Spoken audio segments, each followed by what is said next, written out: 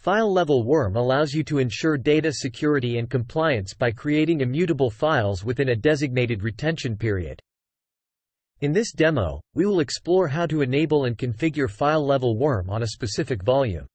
To enable file-level worm, you have two options. 1. Either enable worm for a current volume or create a new file-level volume specifically for this purpose.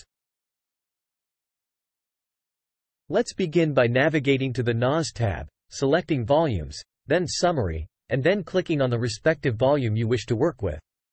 Select the desired volume, and then choose the retention mode, which can be either Relaxed or Enterprise.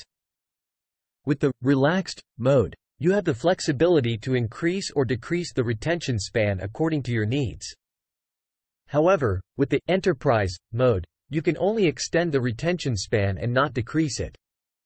The auto-commit interval refers to the polling interval, determining how frequently the system verifies and commits changes to ensure immutability.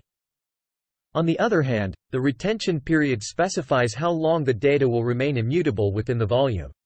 By leveraging the file-level worm feature, organizations requiring compliance and enhanced data security can easily create NAS volumes dedicated to storing critical information such as invoices, financial data, or any other relevant documentation. This ensures that the data remains compliant and immutable throughout the configured retention period. With StoneFusion's file-level worm, you have the assurance that your sensitive data is protected and cannot be modified, deleted or tampered with, meeting regulatory requirements and maintaining data integrity. Whether you need to adhere to industry regulations or safeguard critical information, file-level worm provides the necessary security measures to ensure the longevity and immutability of your data.